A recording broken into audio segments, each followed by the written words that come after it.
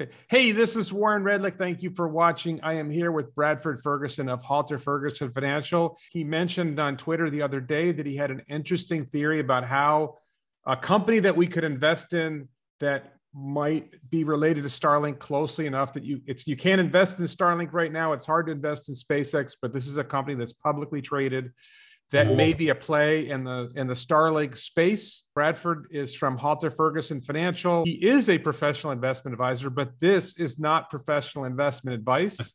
We are both still learning about this company. So Bradford, what revelation did you stumble on that led you to say that on Twitter?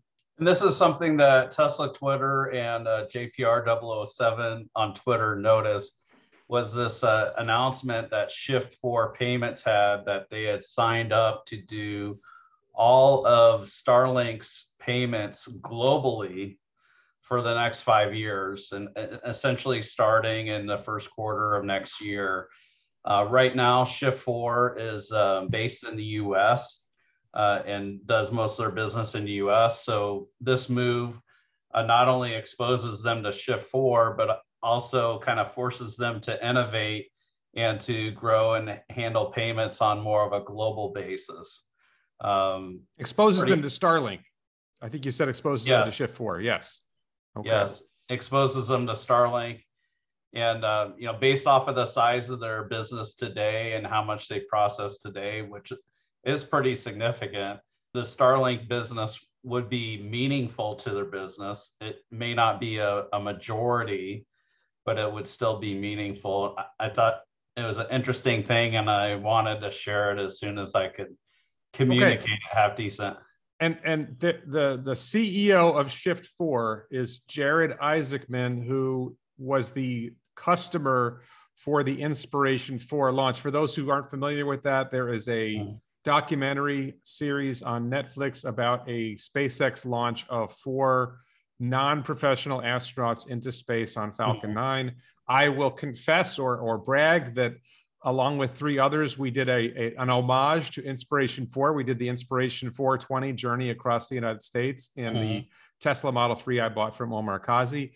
So Jared Isaacman paid SpaceX some large sum of money for this launch that they did. They raised $200 million or more for St. Jude. Is that correct? Yeah, 200 or 250 million. Because Elon chipped in 50 million at the end, if I got that right. That's right. So in doing so, Isaacman really got to know the people at SpaceX very well, because they spent several months preparing for this mission. And he was the leader of the mission, the lead guy working with SpaceX on all of this. So that explains how he got to know the SpaceX people so well. Right. And that series is called Countdown. Yeah. He may have had some kind of personal investment in SpaceX before. I don't know. He does have a long-term history in the payments business. He's been doing payments since he's been 16 years old. Yeah, Isaacman is a billionaire who built his own business from scratch from a young age. And the documentary goes through his life a little bit as well. That's in the first episode or 2. They talk about the different players, the 4 people who went on the launch. My understanding is right now, Starlink has 140,000 customers paying roughly $100 a month or $1,000 a year, let's call it. But you and I both expect that Starlink is going to grow to much, much larger than that, to 1 million customers, maybe 10. I'm of the view they're going to be well over 100 million customers down the road. Do you have a sense of that?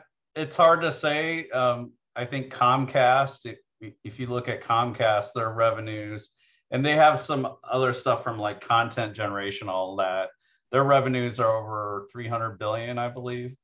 Or it's at least over 100 billion. So you think about, what Tesla has been able to do with their, how much they've disrupted the automobile market, and they might be headed to becoming a revenue leader in automobiles. Why couldn't Starlink become a revenue leader in global internet? Well, let me make that pitch really quick, because I am a Starlink nut. I'm a SpaceX nut. I'm an Elon nut. I'm wearing this shirt is a quote from Elon. T-shirts at elonbits.com. What's outside the simulation? That's from an interview with Lex Friedman. Starlink is basically an internet service provider.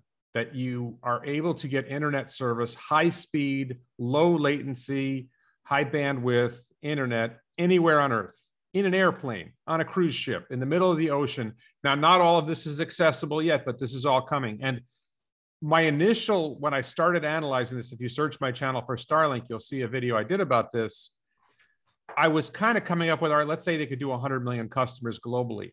And then right after I made the video, there was a survey done in the United States showing there are 65 million customers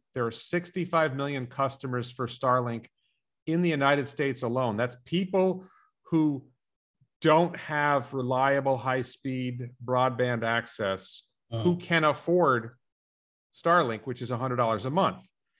So if it's 65 million in the United States alone, and these are people who don't live in the middle of a city, they live somewhere. It doesn't have to be that rural, but there are just spots. There's a lot of rural areas that have poor internet access, but there's a lot of areas that aren't really that rural, but just don't have great internet access. So we're not used to seeing that. But if it's 65 million in the US alone, and you're going to add, I think they're already in 20 countries, you're probably talking about maybe 300 million customers potentially that really can't be served by wired internet. That, the fiber optic providers can't, in a cost-effective manner, deliver high-speed internet access to a lot of these customers. Right. And then you have this sort of first mover advantage in orbit, right? Having an orbital satellite platform to deliver internet services, because Starship is going to be able to deliver those satellites into orbit for such low cost, lower cost than anybody else has any shot of doing. And because SpaceX is scaling up the manufacturing of Starlink satellites and the receivers at such a large scale, their cost of building out this system from the entire system is going to be fairly low. And for somebody else to come along and build a competing platform, they're not going to have low-cost satellites. They're not going to have low-cost launch. They're not going to have low-cost hardware for the consumer. Their costs are going to be so much higher that the market opportunity for a number two is going to be dubious. Does all of that make sense to you? Yeah, and on top of that, SpaceX is already innovating on their satellites. So with the satellite laser links, that might help them reduce their costs. SpaceX doesn't need to advertise a whole lot. Starlink doesn't need to advertise much. It may need to advertise for it in like Asian countries that aren't as familiar with Tesla, that kind of thing. But there's a lot of demand for it already. I think over 500,000 people have raised their hand and said, what works for Tesla, because Tesla doesn't advertise, what works for Tesla is word of mouth. Right. I have a Tesla Model 3, a 2018 Model 3 that I've had for a few months. And I keep taking people for rides. I just took a friend for a ride today. I keep taking people for rides. Probably 3 or 4 times a week, I take somebody for a ride so I can show off FSD beta or show off the car. Nobody buys a Toyota Camry and says, hey, you got to go for a ride in my Camry. So you can imagine in a rural community, somebody gets Starlink and all of a sudden they have much better internet than they had before. They're going to tell their neighbors, hey, you got to try this, right? It's going to spread just because the communities where it's useful are communities where everybody goes to the same grocery store. They go to the same places, the same events, and it's a kind of a natural, and somebody gets it. And my cousin is an early Starlink customer, lives off a dirt road in southern New Hampshire. And he had satellite internet before, but it wasn't low latency. The bandwidth wasn't that good and it was expensive. It's terrible. and he's psyched. He loves it. So people who get a product or service that they actually love, they tell their friends, they tell their family. So and people in rural communities, they learn to really lean on each other. Like in the winters, they really have to help each other out, that kind of thing. So I agree that this word of mouth should work in its favor for sure. Yeah, and I just think that we're going to expect to see massive growth with minimal or no advertising. But I was trying to get to this point that let's suppose the market is 300 million customers paying $1,000 a year, right? That's $300 billion a year in revenue just on the internet service, assuming they don't provide other services like you mentioned, the satellite links, the inter-satellite laser links. That will enable service to cruise ships. That will enable service to, something that's over the ocean. The problem with somebody who's in the middle of the ocean is the satellite overhead. The way the satellites currently work is they get your signal and they beam it down to a ground station, immediately. But with the satellite laser links, they'll be able to hit a satellite that's in the middle of the ocean that doesn't have access to a ground station. Will be able to transmit to another satellite till something's over land and down. And Elon has talked about it. And it makes obvious sense. They may start carrying traffic on their satellite network entirely and not bother going through the wired internet at all, for some traffic. And then you have like high speed. He mentioned this at the World Mobile Congress in Barcelona in 2021, partnering with those data centers and, beaming directly from the data center to the satellite. So like if a farmer in Illinois plows through the internet cable that runs through Illinois, it's not going to take down half the country, right? Yeah, and just operate. If I could just hit this model a little clearer. So you got $300 billion in revenue. The cost of putting their satellites in orbit, they proposed a satellite network. The larger version is like 45,000, let's say, satellites. And the launch cost on Starship is going to get down to around $5,000, which is basically zero compared to all the other costs.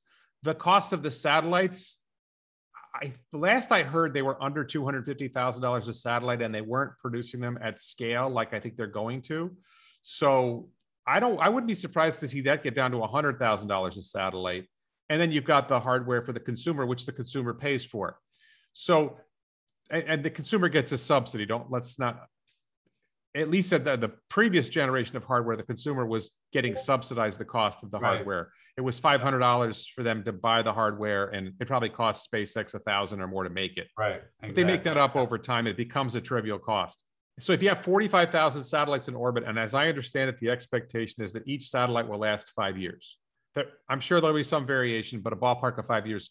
So you have to replace 9,000 satellites a year. So call it 10,000 satellites a year you have to launch. At $100,000 a piece, you're at $1 billion a year in cost, right? I think my numbers are right. So you're getting $300 billion a year in revenue for $1 billion in cost. You can 10x the cost and say it's $10 billion. And it's still... The cost isn't really that significant. I think what's significant is what's the capability and what's the total market. So right now, the FCC has approved Starlink to do 12,000 satellites, and the satellites can do 20 gigabits per second. So that gives them a lot. Let's get 300 terabits a second, something like that.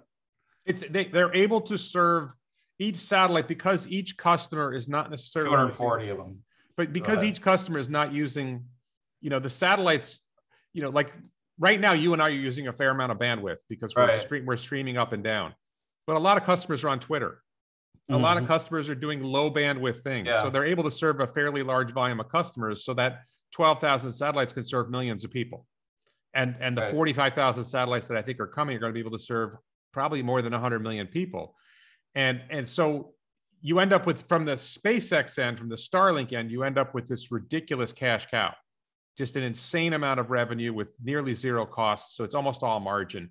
So that turns us to Shift4, right? So you have SpaceX serving with Starlink serving, let's say 100 million customers, and paying, let's say $1,000 a year. What chunk of that does Shift4 get?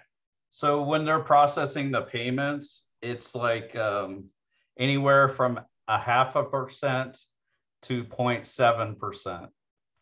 And that sounds like a small amount, but when you take let's say it's 100 million customers, and let's say they already have their Starlink terminal, so it's 120 billion in revenue. You take that, you multiply by 0.7%, and you get something like $840 million. And what's Shift4's revenue? What's Shift4's current annual revenue? Their current annual revenue, and this includes credit card fees, so it's a little complicated, is 1.1 or 1.2 billion roughly. So this would almost 2x the company revenue. And that's assuming there isn't other revenue, like they're not selling others, they're not processing other payments through Starlink. Yeah, what they're doing right now is they're projecting by the end of 2024 that their gross revenue less network fees is going to be 1.2 billion, and that gross revenue with credit card fees is 3.5 billion. So this is what Shift4 is projecting with their medium-term outlook. They're estimating that this 5-year deal that they have with Starlink, that they're going to process a total of 100 billion in transactions, and right now they're doing about 200 billion. Okay, but so then, it's like Starlink's not going to be done growing then, and maybe by the end of that 5 years, they're at 40 million or something like that. It's not like it's half of the business, but it's still meaningful. Okay, so what's Shift4 trading at now? What's their market cap? What kind of numbers do you have on that? Yeah, their market cap is about 5.5 billion. You compare that to some other payment processors, like Stripe is reported to be valued at 95 billion. Square is valued at over 100 billion, that kind of thing. It's a very competitive space, and we can get onto how Shift4 differentiates themselves a little bit, but there's definitely a lot of players. But what's interesting to me is, like, Starlink is the lifeblood of SpaceX. And a kind of deal like this is a deal that Elon would have approved. Like, of course. I'm 99% certain. So if this is the lifeblood of your business. Let's be clear about this. I believe that Elon still owns more than 50% of SpaceX. Yeah. So every decision is really his decision. Yeah. So, and we got to remember, Elon knows the payments industry. He sold PayPal. Like, he knows what you can and you want to try and do with payments. He had dreams on where he wanted to take PayPal and didn't get his way. But for him to choose Shift4, it wasn't like, oh, thank you for buying a ride on the Inspiration4 rocket, with these other people.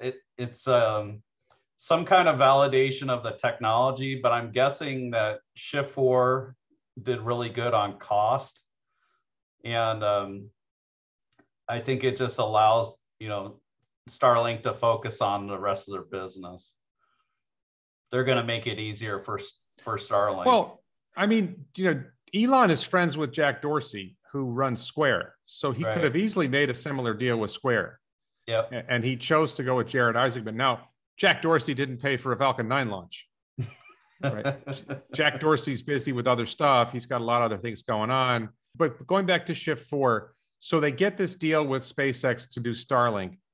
Does this position them to expand their business beyond Starlink? Does this help them grow in other ways? In other words, like you mentioned, Stripe and other payment processors having much larger market caps. What are those other companies doing that gets them such a larger market cap than Shift4? And how does Shift4 grow to capture a much bigger part of the payment space, or whatever other business that they need to grow into? Yeah, what Stripe and others do is they've made it a lot easier for web developers to, like, make a web page and throw it up there and do it quick. What Shift4 has going against them is, like, it's not as easy to put up an e-commerce page. But who they serve really well is hotels, restaurants, sporting events, casinos. You think about a hotel, not only do you have your room, but you have the restaurant downstairs, you got the bar, you might have a spa, you might have a golf course. And to get all these talking to each other and to get it on the final bill, and maybe you have your pay-per-view or your room service too, and to do it in a secure way, this is what Shift4 does really well. Stripe is more for a more simple business where it can all live on one app, that kind of thing. Or if you think about a restaurant, you have all these online orders coming from different sources. And like you have DoorDash and Grubhub and all this stuff. Yeah. And you want to bring it all into one thing and not have like 4 different iPads you're dealing with. You know, you and I are both fans of Kathy Wood and ARK Invest. And I believe Kathy Wood frequently talks about, I think it's Square as a big potential play in finance, if I'm not mistaken. Right. I don't think I've seen her talk, because I get her emails every week, the ARK Invest emails. I don't think I've seen her talk about Shift4. Is it that Shift4 is just small enough that others haven't noticed it yet? Because, you know, $5 billion market cap is a pretty small company by comparison to Square. And, you know, Square and Stripe have a lot more attention because their customer base is essentially smaller people and individual customers who are using it. Like, is there a Shift4, like, you know, thing I can get on my phone so I could start paying for stuff with Shift4? I don't think they've gone to the consumer, right? They're not a B2C play yet. Yeah. Payments is usually on the merchant side. So Stripe is on the merchant side. But I think I have like Square or Cash App on my phone, right? There's certain, Cash App I definitely have on my phone. Do you think Shift4 might head in that direction, or is that just, you know, their core competency is serving large businesses? To my knowledge, they're not like trying to collect cash balances yet. So that's, you know, collecting cash balances is something else that PayPal does, and they can make money on the cash balances while it sits there, that kind of thing. But I haven't heard about Shift4 doing that. Do you think, in addition to the $100 a month that Starlink is going to get from their customers, there's other kinds of ways that Starlink will be able to monetize its customer base? You know, they could sell Tesla insurance, you know, use Starlink to promote Tesla insurance, just as an example. I'm just giving something in the middle of nowhere, but what do internet, you know, like you mentioned Comcast before, what do internet providers sell on top of their internet service? Like, you know, are they selling, like, they're selling Netflix and they're getting a cut of the Netflix revenue, or is there another way they make money? I'm talking about Starlink now. And then does that translate to money for Shift4? Yeah. One of the things that like Comcast does is they collect money from Netflix so that your Netflix goes smooth, or they used to do that. That might have gotten stopped by legislation. I guess where I think the bigger opportunity is like, if the Starlink opportunity isn't big enough or overwhelming enough, it's like, okay, if Shift4 is very cost effective compared to other payment people, who's Tesla going to use moving forward for their subscription business? So you have, you know, FSD subscriptions, you got insurance subscriptions. They get a chance to see how well Shift4 does with that. That was a lot bigger than I was ready for.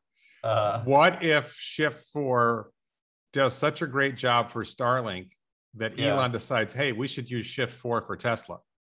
Yeah. Because Tesla is a really big business, and it could even get down to. Yeah, I want to caution people. They wouldn't like do the car payments, like huge payments like that. That goes through the bank, that goes through wiring, that kind of thing. But, you know, why not on the smaller stuff? I don't know how, you know, payments work. I'm not a programmer. I'm not an integrator or anything like that. But I think that's an interesting possibility. Well, because Tesla already has they're already processing those payments in volume, right? The premium connectivity, I want to update my software to get the $2,000, you know, acceleration upgrade, whatever. It does seem like there's potential with, you know, millions of Teslas on the road, that there could be some kind of play there for Shift4 to get into that business as well. And you could even get into the boring companies scaling and Neuralink scaling, and somehow they get in on those businesses too. That Isaacman, if he is able to demonstrate to Elon, I'm providing this payment service to you better than anybody else is going to, it's easy for Elon to say, let's not worry about shopping that stuff around. We know that Jared's going to take care of this for us. So let's give him this business as well. I mean, Elon's going to tend to make vendors compete. Right. But, you know, they chose Shift4 for a reason. It wasn't just because they bought a rocket launch. Right. And what we know is, you know, despite Tesla producing a really high quality car, they are cost conscious. They do look for ways to cut some costs out of things. Like they're looking at getting rid of the lumbar support on the passenger side of some cars. Oh, no.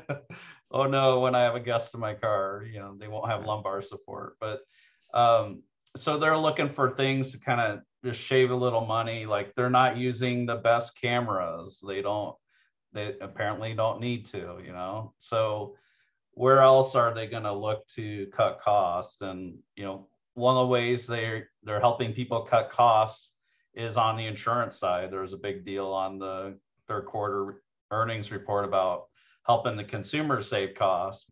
No, And but when you mentioned robotaxi, Yeah, if they process the robotaxi payments, that's Yeah. you know what I think about the robotaxi market. The robotaxi market is a multi-trillion-dollar market. And then you could be processing Tesla bot payments too. You know, that I need a bot to come over to my house to do some work. And the scale of potential for Tesla to be producing revenue in so many different ways, if Shift4 gets a piece of that could 10x what they're getting from Starlink. There's a bunch of little payments that would happen with a potential robotaxi network. Yeah. And if you're paying, I don't know what Tesla's paying now, but if they're paying Stripe 30 cents a transaction, you know, they're going to want to pay someone else 20 or 10 cents a transaction. Yeah. No, and even like in the robotaxi sphere, I imagine why wouldn't your robotaxi be able to sell Coca-Cola, right? You have like a Coke machine in the robotaxi. Would you like a soda? It's only $1. Of course, it only costs Tesla 10 cents for the Coke, or maybe it's a cup of coffee, or maybe it's a snack or something like that. Or you want, work out a long ride. Do you want to watch a movie? Do you want to play a video game? There's all kinds of things that Tesla's going to be able to offer in that robotaxi. So that would be, see, the Starlink is sort of the entry point for Isaacman and Shift4 to demonstrate to Elon that we're the best payment processor you're going to get, and we will compete for your business. And they can afford to make a little bit less profit on the business for Starlink because Isaacman can see that opportunity down the road. Isaacman's a smart guy. So, all right. So this is exciting. The other thing, Warren, is the potential global rollout of what they're already doing well. So, you know, they're already doing really well in restaurants, hotels, sporting event places. So if you begin processing payments in Canada, if you begin processing them in Germany and Australia and all this stuff, then the payments people who go into these businesses and, you know, sell them on a software solution and an integrated solution to handle everything, they're going to be going in there and pitching Shift4 and getting some more wins for them. It's to me like, okay, Shift4 sounds interesting. It sounds like it's a potential play. This is a company could 2, 3, 5x as a result of this deal. And if something happens with Tesla, could 10x or more. I'm still excited about Starlink. And, you know, the rumors about Starlink's IPO keep flying. I think Elon keeps poo-pooing it. You know, it's going to take a while before they're ready to IPO. But if we're looking at a company that's going to have millions of customers paying $1,000 a year, right? That's a very large business. And I see huge profits here. There's been rumors floating around about an IPO for Starlink at, you know, $100 billion valuation. Then I just saw one the other day where they were saying a potential $300 or $400 billion valuation at IPO. I would still be buying at a $400 billion valuation. I mean, do you have a sense of when you think Starlink might IPO and what it would be valued at when it IPOs? I mean, let's face it, if Rivian is worth $140 billion today, or I don't know, it's up and down. You know, if Lucid Motors is worth $90 billion, you know, we know the ISP market is huge. We already know Starlink works. This seems like a no-brainer to me, but do you have a sense of what that company could IPO at and when? I think what Shift4 shared in their investor deck, and that's on their investor relations website, it's called Investor Field Day Slides, and it's with their third quarter report, is that the Starlink revenue opportunity they believe to be $100 billion over 5 years. So what I'm guessing is that it may represent some of the best thinking from both Starlink and Shift4 on how quickly Starlink's going to grow. Maybe in year 5, it's 45 billion in revenue, that kind of thing. So, you know, I agree with you. They don't need to reserve 150 megabytes per customer. So the amount of satellites they have could serve a lot of people. They are limited on how many customers they could have in the US right now to like 5 million or something like that. It's kind of silly. Well, that's a temporary limit. And as they grow, you know, even Biden's plan, you know, I don't know whether the Biden administration is going to want Starlink to get all this revenue, but the Biden administration is pushing to expand broadband access, and Starlink is the least expensive way to expand broadband access because you don't have to lay wires. Yeah. You know, I think unfortunately Biden, like they're doing this as a last ditch before Starlink really gets it going. It kind of like a last ditch gift to the other players. Well, to the other players and to the unions that represent the workers who do the work. But you know, Starlink is going to be partnering with other telecoms. At the Mobile World Congress in Barcelona, Elon said that they pretty much made 2 deals already with other telecoms and are working on more. So these telecoms, they want to serve the rural area, and they have these mandates given to them by their governments that they need to do that. So Starlink gives them a way to do that in a much more economic way. So let's say Starlink in 5 years gets to like 45 billion in revenue. You know, what should it trade at today, or what should it trade at in a few years? And you know, I think numbers you've thrown out are reasonable and probably still on the low side as far as what it could be worth. There's a ton of risk in what we're talking about. We're talking about something that's going to grow just by, you know, order of magnitude from where it is today, and even more than that. So 2 orders of magnitude, like more than 100 times. So they need to execute on that.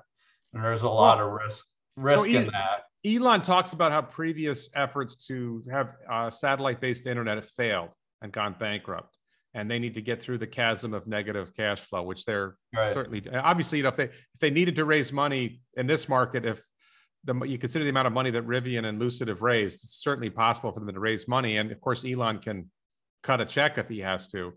But when you look down the road, the key advantage that Starlink has over other satellite-based internet providers is there's a few keys. One is it's just better, right? Lower latency. Lower latency, for people who aren't familiar with it, means when you click the button, the length of time it takes for your request to reach the internet site that you're communicating with is 20 milliseconds instead of 20 seconds, right? It's an instant internet instead of a delayed internet, and bandwidth is high, so you're able to download multiple video streams at the same time. Those are 2 of the keys. On the cost side, their cost of getting their satellites into orbit is way below what anybody else has done before.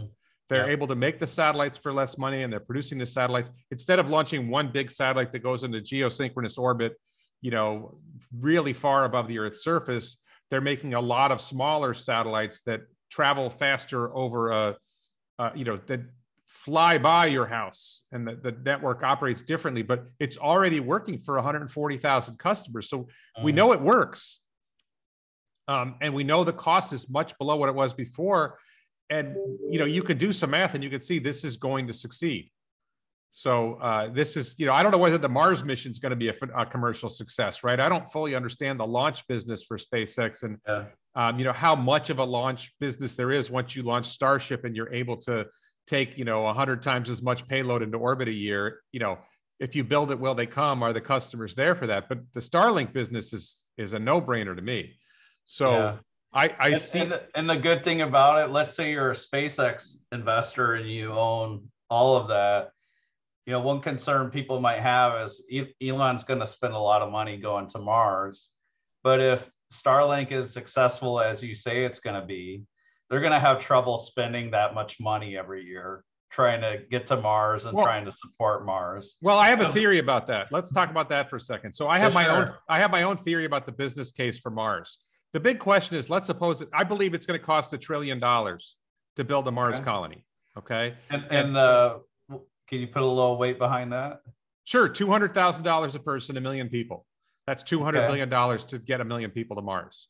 All right. And then figure it's 4 times as much per person to get the stuff there that you need to support them. Okay. This is a seat of the pants estimate, but I mean, $200,000 a person is the number that SpaceX has talked about as when they're delivering passengers to Mars at scale, it will be $200,000 for a ticket. Okay. And that's probably carrying some stuff with you in the first place, right? Not just a couple suitcases, right? You're carrying a lot of stuff with you because it's a 30-month journey. So, you know, if you're coming home, it's a 30-month journey. It's 6 months there, 18 months on Mars, and 6 months back. You can't do it quicker. Maybe you can get the 6 months to 3 months, so it's a 24-month journey. But you know, you're not doing that on a couple suitcases. If you figure $200 billion to get the people there and $800 billion to get the stuff there, that's $1 trillion. Now, I don't trust any government to fund that, right? No government. You know, maybe some governments will chip in a little bit, but there's one customer I can see who will probably be able to write the check for the whole mission. And his name is Elon Musk. I see Tesla becoming a $10 trillion company or more, $50 trillion company potentially, and Elon owns 20% of Tesla. And I see Starlink being worth 1 to 5 trillion, and Elon owns half of that. I think this is why, in general, if they can hold off from doing it, they're going to avoid IPOing Starlink, just because the longer they have it, the more it can grow. Well, outside of like the faith of Wall Street, like as soon as Wall Street looks at Starlink, they're going to be like, well, it's growing 100% a year. Let's say that's the reality. Like Wall Street's going to be like, it's going to grow 30% a year. And okay, but but here's the thing: when they IPO Starlink, the question is, how much money do they need to raise to build out the network? Right. And if they need to raise $10 billion to build out the network, and they do it at a $100 billion valuation, they only have to sell 10% of Starlink. But if they do it at a $400 billion valuation, they only have to sell 2.5% of Starlink. Yeah, that's right. So the investors who already own Starlink through SpaceX are making a killing, right? They still own, you know, Elon still owns half of the company, right? Because he's only sold 2.5% of it in the IPO. He's raised as much money as he needs to raise to build it out. The SpaceX investors are all thrilled because now they're getting their Starlink stock and they can sell and cash out somewhat. Yeah. But I just see that the Mars mission is funded by Elon saying, all right, I now have a net worth of $5 trillion. I can pay for the Mars colony with 20% of my net worth. Right. And, you know, Bernie Sanders and Joe Biden are going to like rant about, well, why should billionaires be able to build a Mars colony when we've got to solve world hunger? You know, it's just, you can see the ranting, but it's like, well, wait a minute. This is actually the striking thing is you watch the Bernie Sanders rant, the Robert Reich rants, all these people trashing the billionaires. And the thing is, they keep making the mistake. It's one thing to attack Jeff Bezos, who's just, you know, annoying, or Bill Gates, who's annoying. People like Elon. They're going after someone who's likable. He's got 62 million followers on Twitter. He's just fundamentally a likable guy. You know, he's open, he's honest, he's straightforward, he's vulnerable. You know, he's an attractive personality. And it's like they drop these bombs on Elon and they just bounce off and end up blowing up in their faces. So I think that, you know, the pitch of, hey, let's build a Mars colony is something that a lot of people are like, okay, you know, the Luddites don't like it, but there's an awful lot of people who are like, well, this is pretty cool. Yeah. You know, and think about the TV angle on this, that the first mission to Mars, how much revenue is that? You know, you think that the Countdown documentary did well for, how much would Netflix pay for the Mars documentary? Yeah. I don't think Amazon Prime is going to be a buyer. I don't think Jeff Bezos is going to be in on it, but I think, you know, they're going to make $10 billion on the documentary. You know, and you know, how much, I don't know if Elon would do this, but, you know, what if you started advertising products on the Mars mission? Right. And I actually kind of wonder, like, if at some point does Bezos give up on the competition with Elon? At some point, does he say uncle and say, you know, listen, this Blue Origin thing really isn't going to matter? Yeah. So I think somehow they should work together. If there's, I would love to see Jeff Bezos get on board and say, hey, you know what, Elon's got the right idea. I'm going to support this mission. And maybe we can build an O'Neill colony along the way, right? Because Bezos wants to build these orbiting colonies that are large. You know, and if Amazon was essentially a sponsor of the mission, right? You could see ways that they could work together and make this happen. So anyway, all right, we've been talking for a while. Shift4 is an interesting play. For me, I see Starlink as such a, now, if Starlink IPOs at 400 billion, I'm not sure it could 10x from there. But, I sort of have a reasonable limit. The market cap of Starlink is somewhere between 1 and 5 trillion when it's fully built out. Maybe there's some more there that I'm not seeing. So even so let's say they got to a point where they had 300 million customers. That's pretty extreme and pretty wild, and would be pretty awesome if it happened. That would be great for society. It's possible they would have 300 billion in profits just from the Starlink constellation. Gross profit, yeah. Yeah. So if you look at that, I don't see why, and let's say it's for whatever reason, it just stops growing or it hits some kind of limit. By itself, if you put a 10x multiple on that, a 10 times multiple, then you come up with a $3 trillion number. Well, I would take it a different way. If I'm correct, I'm just playing with napkin math. It's not. Yeah, but let me do a different napkin math. My napkin math is most of that is profit, and then call it, say the net income is 2/3 of the gross profit, and again, this is napkin math, and you could cut this more, but you got $200 billion in net income, and you 50x that for a price earnings ratio, you're at 10 trillion. Well, to do a 50x, it's still got to be growing like at least 10% a year, if not more. So, but all right, so my point is, you get to 10 trillion at 50 at a 50 at price earnings ratio. So knock it down to a 25, and you're at a $5 trillion market cap. Yeah. So if you buy in on the IPO at 400 billion, you still got more than 10x potential. Yeah. And then we don't even know what other ways they can monetize Starlink. I think Elon has said that ultimately they're going to lower the price. It's not going to be $100 a month. He wants to get the price down. But there's so much room for growth. I think it'd be good if he did, but my parents had satellite internet for a long time, and they still might. And it's just it's terrible.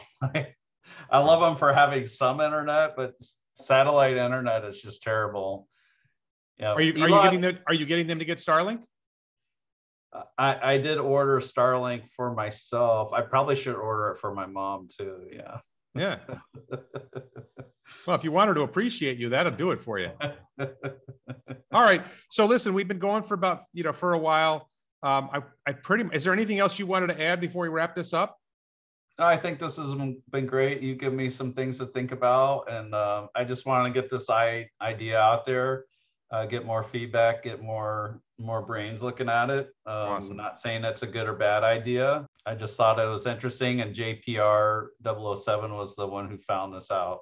Yeah. So just really quick, I want to thank you again. This is Bradford Ferguson of Halter Ferguson Financial, one of my favorite professional investment advisors in the world. If you don't mind, I'd like to thank the Vasa Law Firm in Sweden and all my Patreon supporters for helping this channel grow. Please support the channel on Patreon. Check out the t-shirts at elonbits.com, and check out my channel, The Daily Lie, where I talk about politics and things that I can't talk about on YouTube. So thank you, Bradford, and thanks everyone for watching.